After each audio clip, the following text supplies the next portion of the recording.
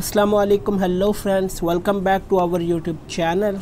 This is Zishan and you are watching my iPhone Sport YouTube channel. Today's video I'm gonna show you how to change Apple ID phone number on iPhone, iPad or iPod Touch. Let's have a look. First, go to Setting app on your iOS device. Now click on your Apple ID username or email address at the top of the page. And then click on password and security option under the section of Apple ID. So guys, here you can see Apple ID phone number.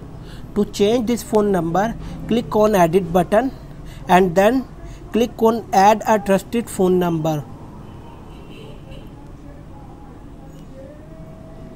Now enter your iPhone passcode.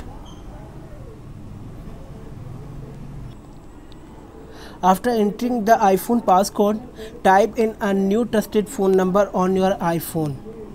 After entering the new phone number, choose text message or phone call to verify your phone number and enter the 6-digit verification code on your iOS device. So guys, after doing that, click on delete icon next to the phone number that you want to remove. That's it. So guys, I hope this video helped you, and if you like this video then please subscribe to our YouTube channel for more latest videos. Thanks for watching.